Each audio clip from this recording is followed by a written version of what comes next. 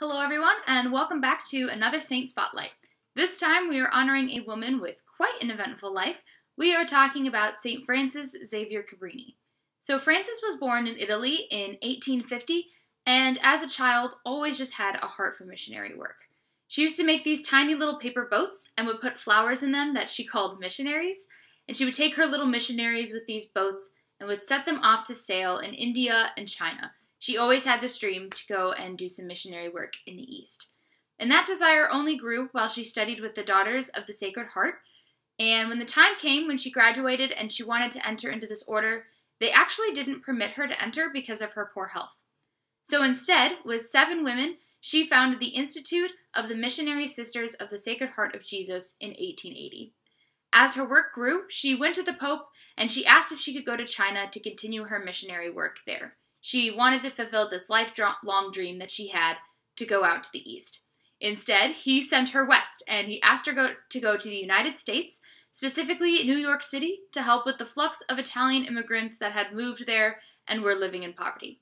So off to the U.S. she went. She moved there in 1889, went west, and over the course of those years until her death in 1917, fun fact, it was actually in the state of Illinois, in downtown Chicago, she wound up establishing 67 institutions of various schools, hospitals, and orphanages all across the world.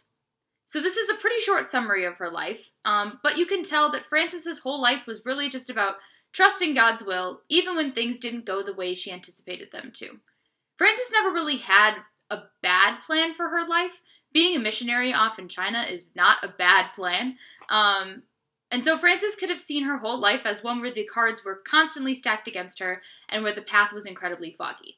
But man, did she make the most out of her situations and found there was to be something better than her plan, and ultimately, that was God's. When she wanted to join one religious order, for example, and was denied, she just instead founded another.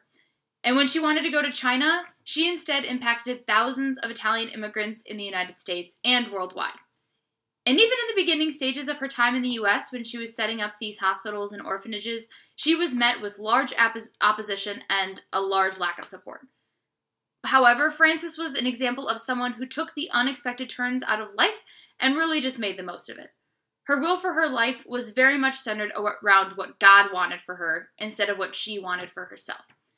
So when we think of our lives and we think of those minor things that tend to inconvenience us, we have a tendency to see it as the world or God fighting against us.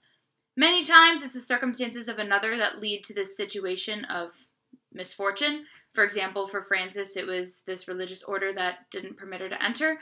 A lot of times it's also just God having something much greater planned for you. But I encourage you today to look at your life in the eyes of what you think that God may have planned instead of what you may be clinging to. And a lot of the times we really can't anticipate what God has planned, so I encourage you to just keep an open mind for that today. And a little fun fact to leave you with, Frances is informally recognized as someone to ask for intercessions in finding a parking space.